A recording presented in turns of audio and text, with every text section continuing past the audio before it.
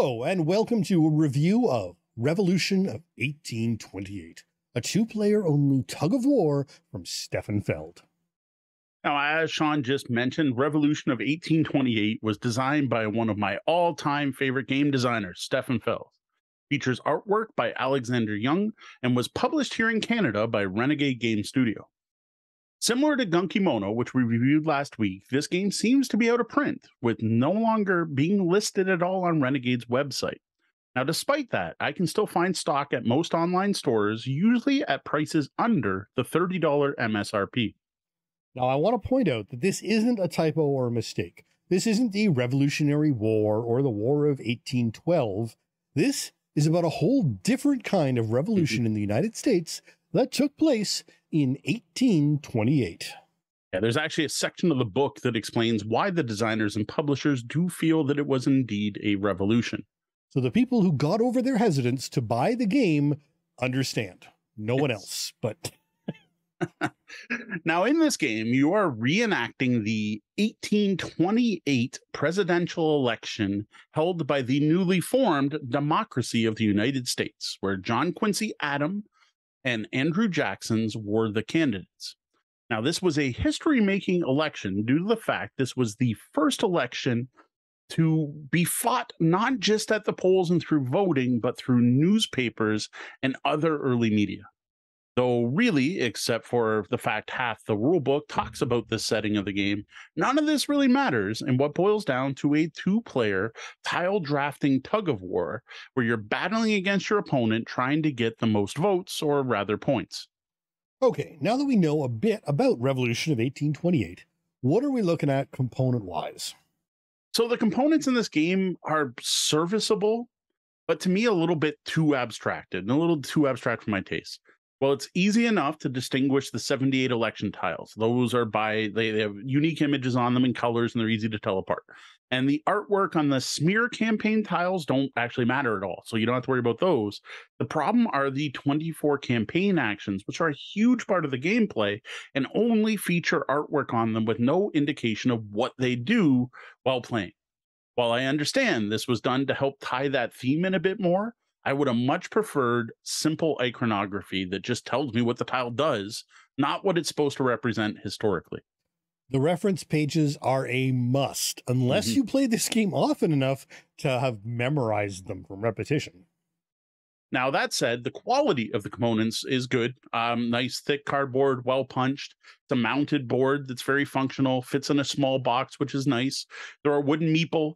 There's a nice bag to pull the tiles from, and a good selection of vote counters in different denominations, as well as a very clear rule book that, as mentioned above, is at least half filled with historical notes and references explaining who and what all these historical figures and events that they're giving me instead of icons are, what they are, and why they matter. The components and pasted on theme is a bit worrisome, but let's move on to the actual gameplay. Yeah, here's where things start to really turn around for Revolution of 1828 for me. You set up the game by placing all of the round tiles in the bag and mixing them up good. You then draw and place 3 tiles from the bag on each of the 6 areas of the main board, which is pretty much just a strip of a bunch of rectangles divided into 6 different areas. 5 are different campaign areas, and the 5th is the press. Now, in the center of each one, you place one of those meeples, the elector figures, and the editor is one, and then it's the electors for the other areas. And that's it. That's how you set it up. It takes seconds. I have to say, looking at the game on the table, set up, ready to play, still doesn't fill you with an eagerness to play. At this point, I was personally still mighty hesitant and wasn't sure I didn't want to just walk away from this game and its odd theme. So the player who filled the board goes first, and they're going to select one and only one of the tiles from the board. If it's one of the delegates, they place it on their side of the board under the matching campaign area. If it's a smear campaign, that acts as a wild card and can be placed under any campaign area. Now, if it's a campaign action tile, they get to do the action that's on the tile. Well, the action that's on the reference sheet, because the tiles don't really tell you anything. Now, the campaign actions are actually the most complicated aspect of the game. There's 7 different types, and they do things like making your opponent draft from a specific part of the board, or drafting twice, getting a second turn, letting you move tiles from one campaign area to another, taking delegates from your opponents, and so on. This is the meatiest part of the game, and I don't think it's worth getting into here on this podcast. But I will say overall, they basically let you mess with the board or the other player.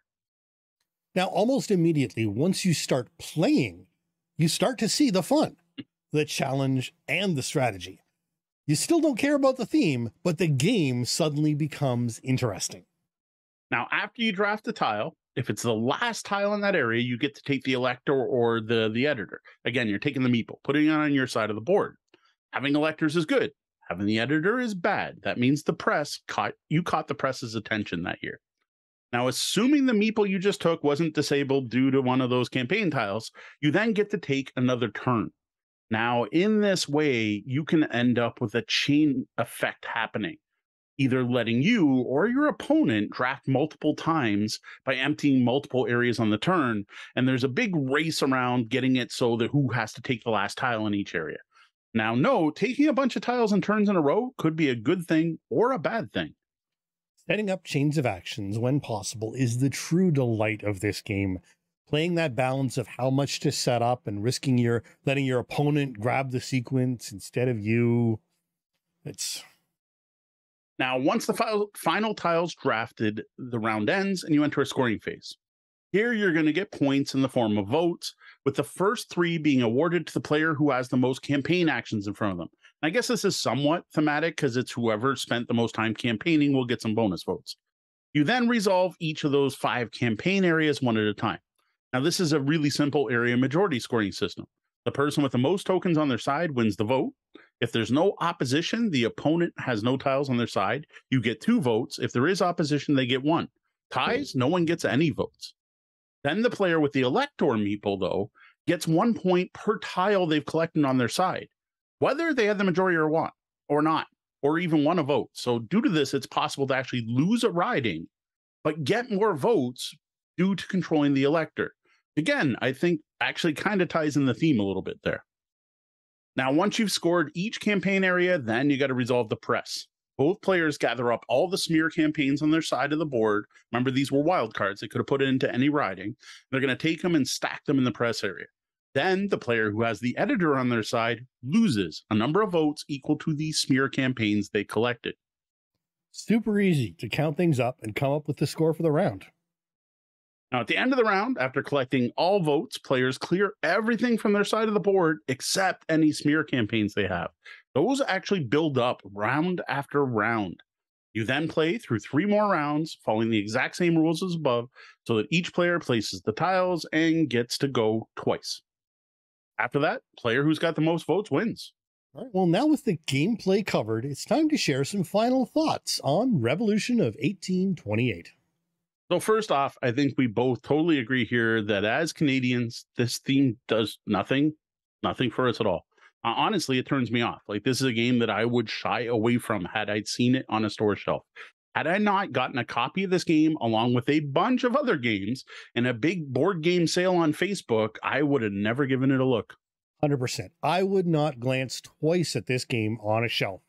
And I would seriously question, before having played it, to those who might recommend it to me.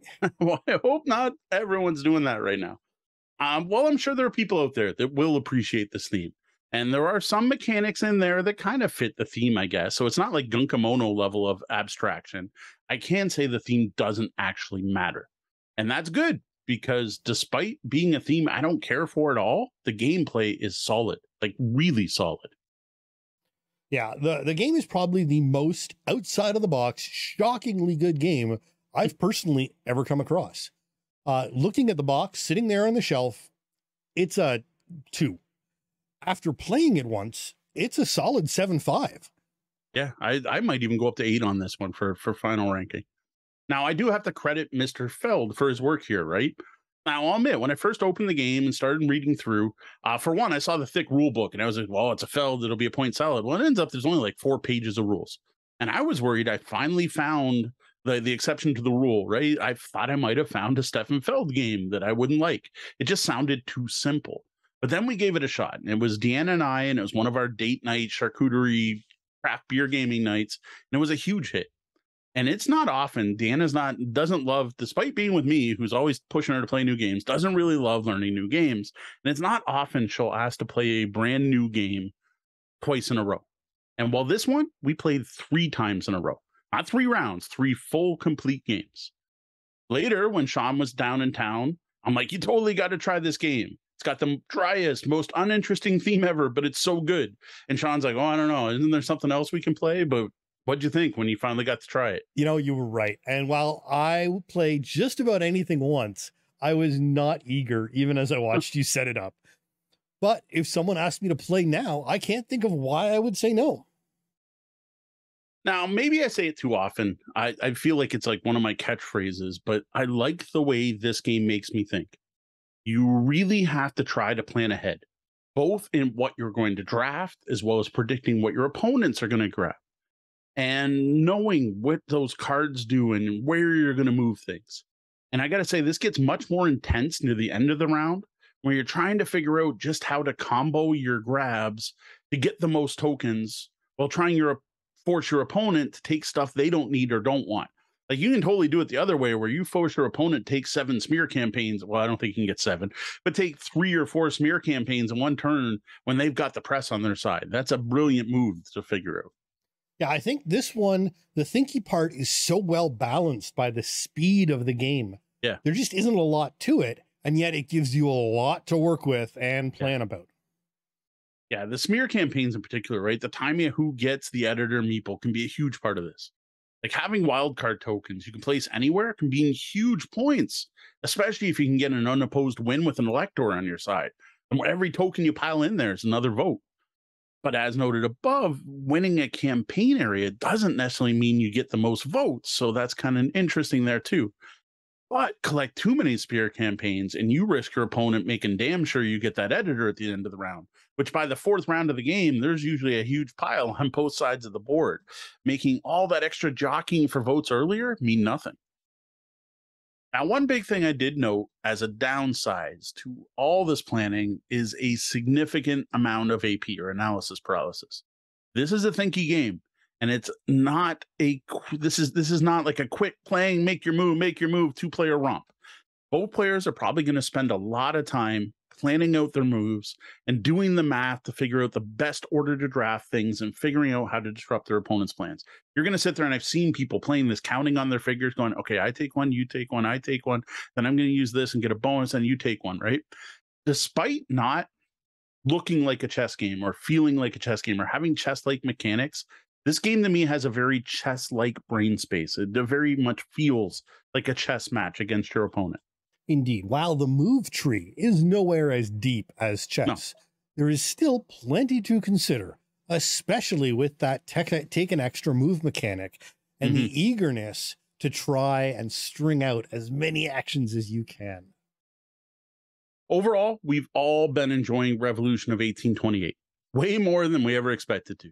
This game was a huge surprise to me, and I'm so glad I gave it a shot in the first place.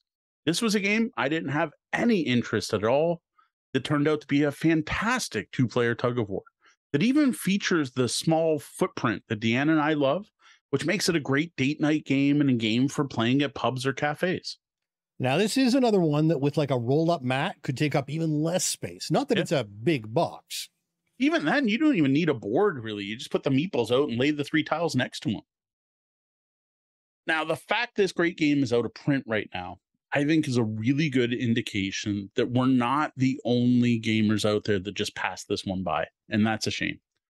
Revolution is now on our personal list of great best 2-player games, and I expect to keep playing this along with classics like the Duke, Onitama, and Patchwork. If you're looking for a brainy, high-strategy 2-player game that's pretty easy to learn, as long as you keep that reference side of the rulebook face up, I don't think you'll go wrong with Revolution of 1828. Just do not judge a book by its cover. Find someone who has it. Find a store to demo it. Buy the game, not the theme. Now, if you're an American history buff, I guess this one would be a no-brainer. Not only do you get to play out in an infamous election, you get lots of behind the scenes information. And unlike us, you probably care what each of those smeared campaign tokens actually mean. I can also see this being popular with educators, especially in the US, giving you the ability to use the game as a tool to teach a pretty heavy and divisive subject. Maybe. Even after multiple plays as a Canadian, I still don't care about the theme. I just enjoy the strategy. Yeah, maybe it'll give someone some true false answer questions they might be able to get right. Now, if you don't like two-player only games or games that, while easy to learn, require a bit of concentration and planning, this one probably isn't for you.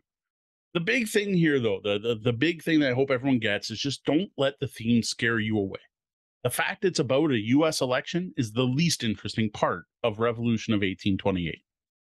Well, that's it for our thoughts on Revolution of 1828, a great two-player tile drafting area majority game that also happens to be about a famous U.S. election. Now, what's the last game you played where you were turned off by the theme, but ended up loving the game despite it? Tell us about it in the comments below.